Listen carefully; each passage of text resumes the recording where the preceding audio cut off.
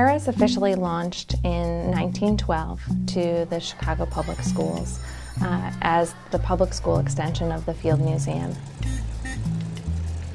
So over the past 18 months, the Harris Learning Collection was closed, essentially so we could review all of the materials that have been loved over the last 100 years.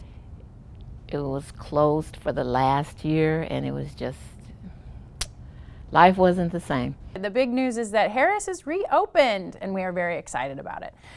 So we've taken a 100-year-old legacy program and we've brought it up into the 21st century by ensuring that these artifacts are relevant for the users moving forward. It's used in all areas: literacy, math, social studies, science. It's everything.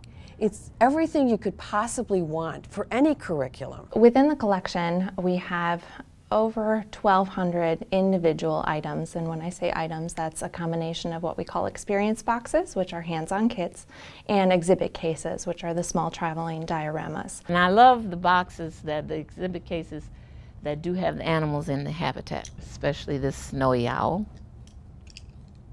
That's my favorite. I think every school should have a membership to the Harris Collection. It is so easy to join. Any educator can access the collection online by going to our website. It's a really nice new interface. You can see photographs of every one of the exhibit cases and experience boxes that are available.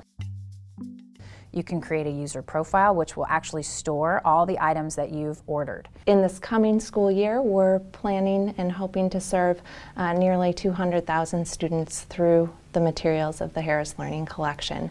So educators that come in and become members, parents who come in and use our materials are able to take out all of them multiple times throughout the year, different items each time that they visit. Harris is important because what is unique to the Field Museum and what is at the core of the Field Museum is our collection.